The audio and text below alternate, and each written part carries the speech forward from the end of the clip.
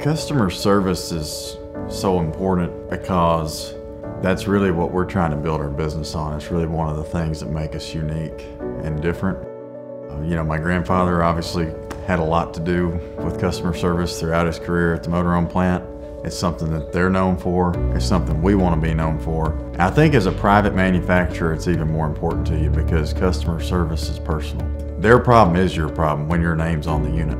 When Lee started building this fifth wheel, I told him, I said, you know, you're going to have quality in that product. And they do. They have the nicest looking fifth wheel out there on the market. You know, it's hardwood cabinets. There's not laminated wood in it. That's one thing we don't have either. We don't have laminated wood in our motorhomes. You know, it's either Western alder or it's solid cherry. And you know, the quality has to be there. Customers can see it when they walk in. And if you don't have that, they'll turn around and go to look at something else. You know, I can't tell you how many owners that we have that bought our product and they say we looked and looked and looked, but we kept coming back to your motorhome. And of course, they're doing the same thing with Lee. They keep coming back to his fifth wheel. He's building a great fifth wheel. Quality, to me, you can measure it a lot of different ways. You can look at it a lot of different ways. I think when you're talking about building fantastic RVs, quality is about using great components. You know, we're an assembler, so at the end of the day, our installations are very, very important. How we do things is critical. But if the stuff we use is not great, guess what? Our product's not either. So I think the component quality is a huge factor. I think that there's aesthetic, cosmetic, fit and finish type things, as we say, that are a huge indicator of initial quality.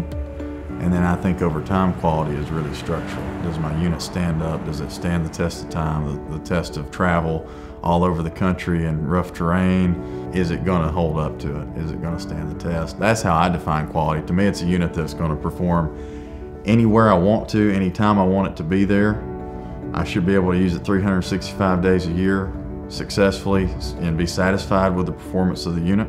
And I want it to look great when I see it, and I want it to look great 6 months, a year, 2 years after I bought it. He understands business. He understands owners. He understands what it takes to make people happy. You know, to get a fifth wheel plant up and running in less than 2 years at 3 a day, that is just unheard of. Him and his dad have done a phenomenal job in getting it going. The feedback we've gotten on the units is functional. It's what can you do to make it, you know, satisfy this need or that need or whatever. The reason we've been so adamant about getting that feedback from our customer and implementing it quickly is because we're not so arrogant as to think that we know a fifth wheel customer as well as a motorhome customer. A fifth wheel customer is actually a little bit different, and we've learned that more and more as we've gone on. They have a little bit different preferences, a little bit different needs. We were, and still are, very much wanting to stay on top, to get that edge, to be the company that people look at and go, yeah, these guys are different, man. You know, they listen. They're the only ones doing it this way, and it's so obvious. Why is nobody else doing it? I don't know if our competition is doing that. Maybe they are, maybe they're not, but we are. And it's very important to us to satisfy customers. It's our #1 priority.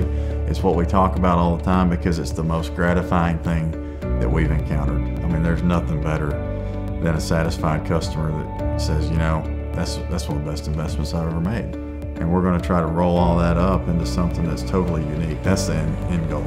Give you something better than anything out there, but also something that when you walk in it, you know that was a Volano. That was made by Vanleigh. I could walk in 100 more RVs today. Nothing's going to look like that one. That's our goal.